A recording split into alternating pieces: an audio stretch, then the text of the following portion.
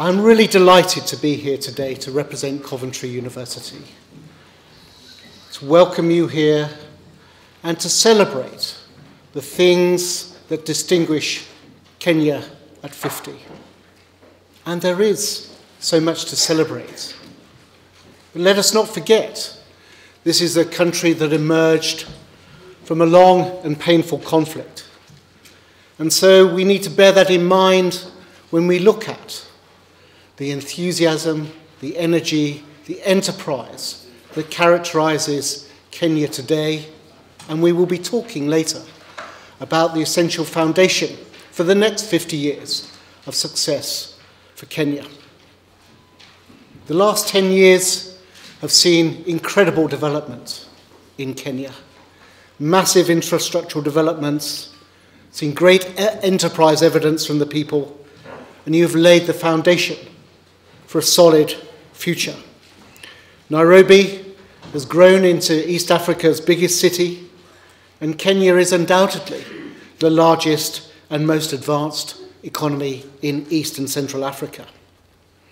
We've seen incredible growth in IT, telecoms, and the financial services sector, and of course new industries developing with the discovery of commercially realisable oil deposits, and the latest estimates are that this will yield something like 10 billion barrels. And the government has sought to capture that view of where Kenya may go in its Vision 2030, developed in 2007, an ambitious vision that sees Kenya aping the economic success we saw in the tiger economies in Southeast Asia. And I know, having spoken to His Excellency the Ambassador this morning, they're determined to realise that vision and see higher education and capacity building as a key part of that.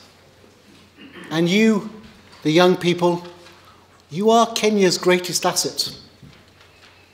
You are enterprising, you are imaginative, you are 70% of the population of this young and dynamic country. You excel, not just academically, as we know here in Coventry, but in sport, in literature, in music, and in business.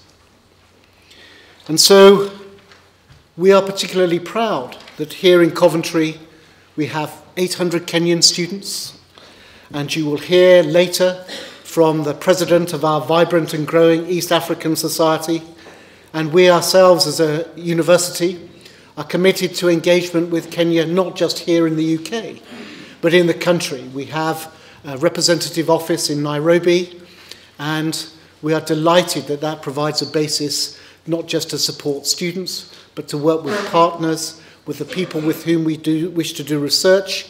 And you will hear later today from representatives of the university's Centre for African Studies, which is world-renowned. At this point, I'd like to pass over to Margaret, who will talk to you about how the day will pass. You will hear later from Alex Vines and Simon Massey, the co-directors of the African Studies Centre. But as I say, it is fantastic to see you all here. You are truly welcome in Coventry, and we look forward to a fantastic day. Thank you very much indeed.